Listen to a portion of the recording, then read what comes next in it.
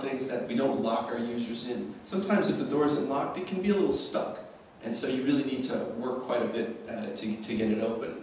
So focusing on the user, we thought the best experience we could give was to make it as easy as possible for users to come and go out of that door.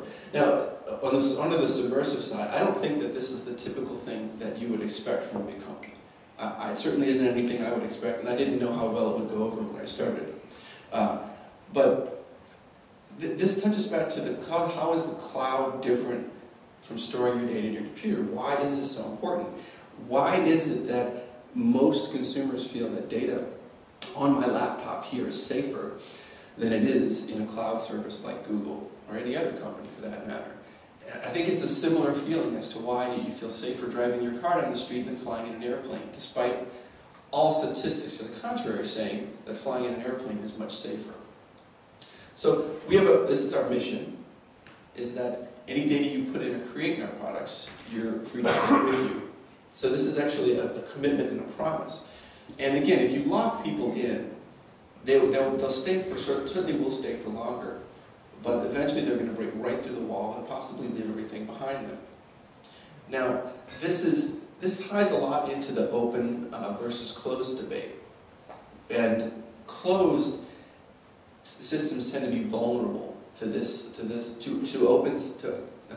vulnerable to disruption, not because they're fundamentally because they're closed, but if you're operating with a closed system, you're much more likely to rest on your laurels. You don't feel that sense of urgency that you have to continue to innovate. You have to continue to make your products better to retain your users.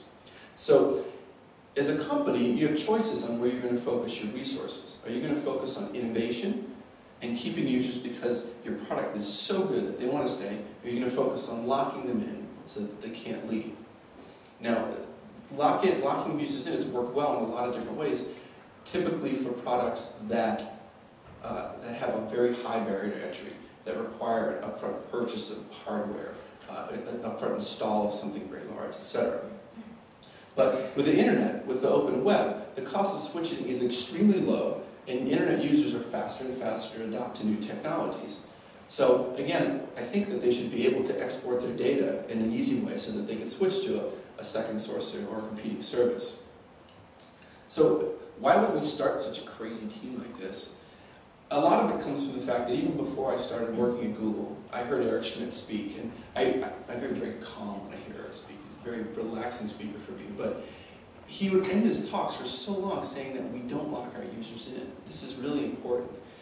And when I started at Google, the one theme I kept hearing over and over again was focus on the user.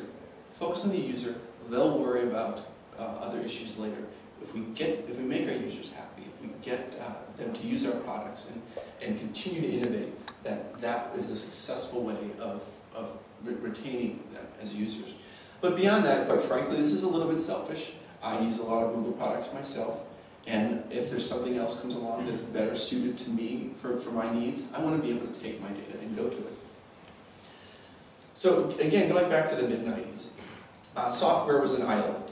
There was no network. Well, there was, but it was very inaccessible to the common consumer. The internet is now here as an open system. It's very different than that. Engineers and developers would write software that ran only on their computer. It only had to talk to a local data store. It didn't have to worry about format. But a very interesting thing to point out is that the ability for lock-in still existed back then, but in a different form. That lock-in existed through proprietary formats. Now, I have a whole bunch of Word files from 1995 that I can no longer read. Okay, so lock-in still existed. It's just it takes a different form nowadays.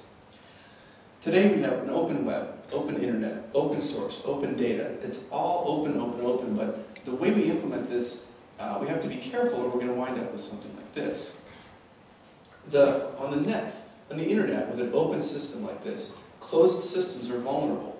If you dial back to systems we had in the United States back in the 80s and 90s, Prodigy, CompuServe, America Online, these were all closed systems that no longer exist. Or in the case of America Online, they changed into something very different as an open content provider, an access provider on the open web.